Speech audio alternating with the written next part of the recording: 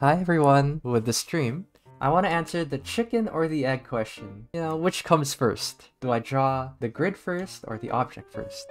So, I want to show everybody what it's like to start with the object first. I think starting out perspective is the most difficult, and that's what's holding lots of people back. I want the stream to show my process so that, you'll see how much room you have to actually express yourself with perspective.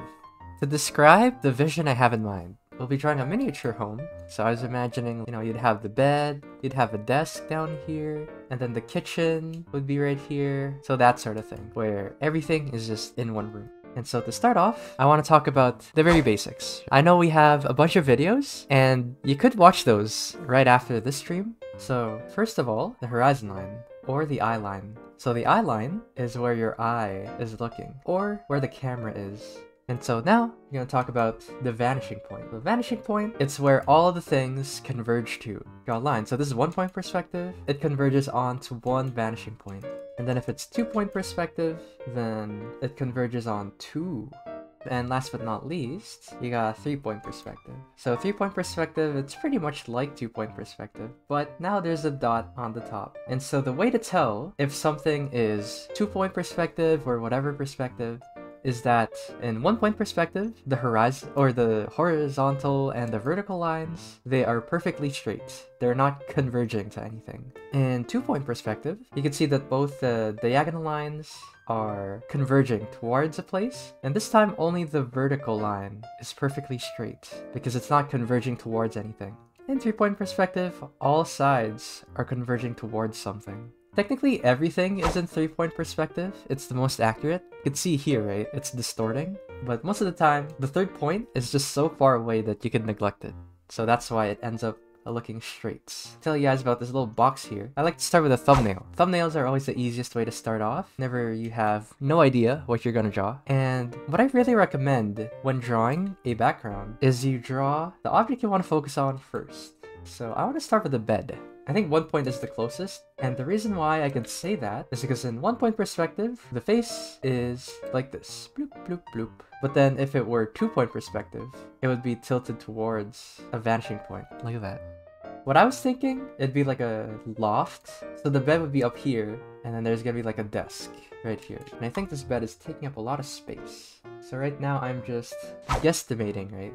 But the way I'm guesstimating, it's an educated guesstimate, because you can see if I extend the lines right here, I could get to the vanishing point right there.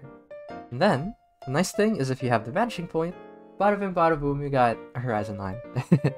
I want to put the essentials first. I want to put the kitchen and the bed, because those are the stuff that takes up a lot of space. Ooh, how do you know if the object fits the perspective? Very good question. So the reason why I started with the object first is because I'm doing it the opposite way. Because usually they draw the line first. They draw the horizon line, vanishing point, and then the object. But I find that sometimes this doesn't work for everybody because it's very constricting to work that way. So in this method, I drew the object first. So the way I figured out the perspective is I followed the diagonal lines to where they're converging to. So now I know that this is the vanishing point. And then, this line, it looks like it's parallel, so maybe this is 1 point perspective. Then now that I look at the horizontal lines, they're also pretty parallel, so this tells me that this is 1 point perspective. And if I want it to be 2 point perspective, I'll draw like a little implication of it tilting, just slightly. And eventually, these two lines will meet. Because on here, I've already figured out the first vanishing point. From that vanishing point, I've figured out the horizon line. And so if you're doing 2 point perspective looking for the second one, make sure that it's on the same horizon line, because it's impossible to have 2 horizon lines. So right there, you can see that with this guesstimate, if I was doing it on 2 point, it'd be like this. But yeah, long story short, there is only one horizon line, and you can find the horizon line by finding the vanishing point and making sure that every vanishing point is on there. Another thing I want to share is this is drawing from imagination. To me at least, a great way to practice is a healthy mix of both. Drawing from imagination and from refs. If you draw from refs, that gives you information that you wouldn't know, but then drawing from imagination, you're testing yourself on what you know. If you ever hit a hurdle and you're like, I don't know how to draw this thing, then that just means it's a limitation of what you know. Now I'm gonna draw the rest of the room from here. So the next most important thing about drawing from perspective is that everything is scaled to each other. So it's all about the relationships, the comparisons. So now, this bed, I don't know how big it is right now. I'm gonna put something else in the scene so that we could compare. And I'm gonna start off by drawing the room. So I imagine that this bed is tucked into the corner of the room. So I'm just gonna extend this line right here so that it's snug with the corner. And since this is 1-point perspective, I just draw a horizontal line, just like that. It's really starting to come together, and now I want to draw the kitchen. I was thinking of drawing a little furnace, kind of like in Howl's Moving Castle. So you know Calcifer, where he hangs out? That's what I imagine. Ooh, any tips for folks who struggle with scale? So I'm gonna draw a kitchen drawer, and a way you could do that, maybe I'll draw a person, and I'd say that maybe the drawers are half the scale. So I'm using the height of the bed to estimate the height of the kitchen drawer.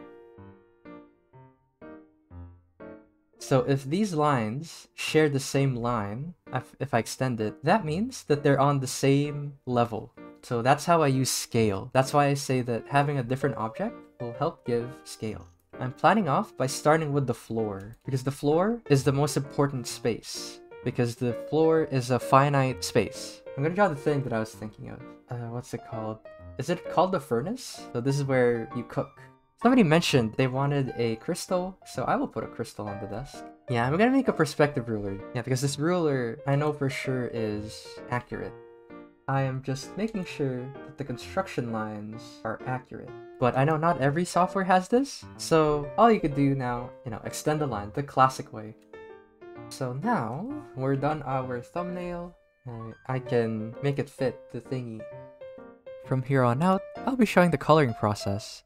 I'll be sharing questions that I really like from the stream, but before that, I hope this video taught you that drawing backgrounds can be simple and really fun. I drew this over a span of 2 hours, so I can only imagine what you all could come up with given time and passion. Just remember that all you really need to do is to wrap your head around the basics of perspective, so try this method out for yourself. And now, let's start the Q&A. Ooh, what is your tips on not getting mad at your drawing and giving up, if any?